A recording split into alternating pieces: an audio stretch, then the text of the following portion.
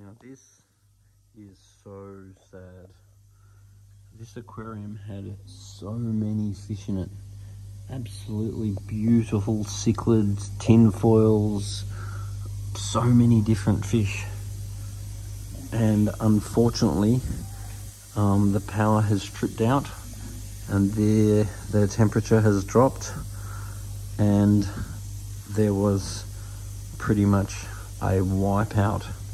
So this Braziliensis seems okay. This is a week later on, by the way. There's a big jag in here. There's some Plecostomus catfish in here. But this tank was absolutely teeming with life. Now there's a bunch of dead fish up there, and this is heartbreaking. Absolutely heartbreaking.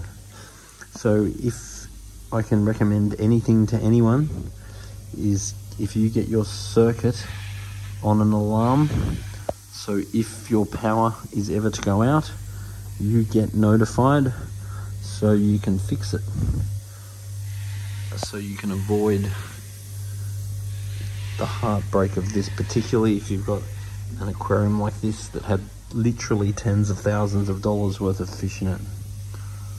So I've been in this industry for 27 years, and this is about as sad as it gets. There was magnificent fish in here.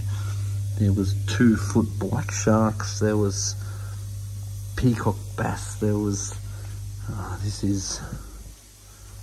isn't sad, this is beyond sad. So sad.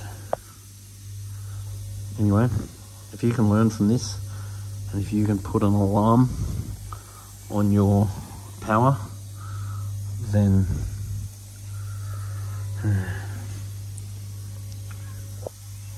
not fun.